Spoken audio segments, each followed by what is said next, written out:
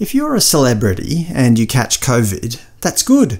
As we know, most people only listen to celebrities, so it is important that you use your fame and Instagram account to teach people about the real dangers of coronavirus. You have to show pictures of yourself sick in bed, or talk about the bizarre coronavirus symptoms, or your ongoing lack of taste or smell.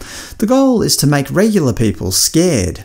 Not too scared, but just enough to keep them in a state of constant worry and anxiety. Fear makes people compliant, and that's what this is all about, right? Ellen, you shouldn't be publicly announcing that you're feeling fine. That's making people think that there's nothing to worry about. And you especially shouldn't be spotted gallivanting around on your electric bicycle.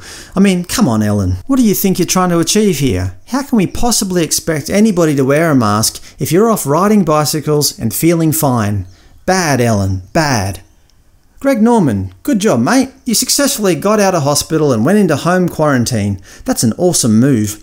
And doing it all on Christmas Day. Brilliant. That picture of you wearing a mask on the balcony with your dog, impressive to say the least. And going back to hospital, that was a good move. I like your use of the word hideous when describing your symptoms. Showing yourself in the hospital bed wearing a black mask, that's a work of genius. All in all, that's a hole-in-one performance, mate. Love your work. Ah, no. What the fuck, Greg? You can't go around publicly praising Donald Trump. It's either Donald Trump or coronavirus. Not both. You're confusing everybody, mate.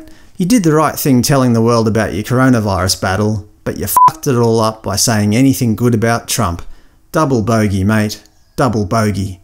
If you want to be a true A-list celebrity, you need to be more like Tom Hanks and his wife. You have to catch coronavirus, eat Vegemite, and publicly support Joe Biden by making donations to him and Kamala Harris.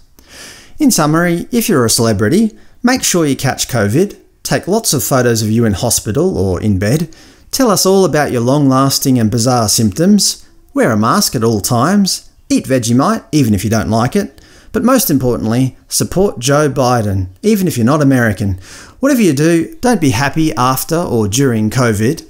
Never tell anybody that you're feeling fine, but most importantly, never praise Donald Trump.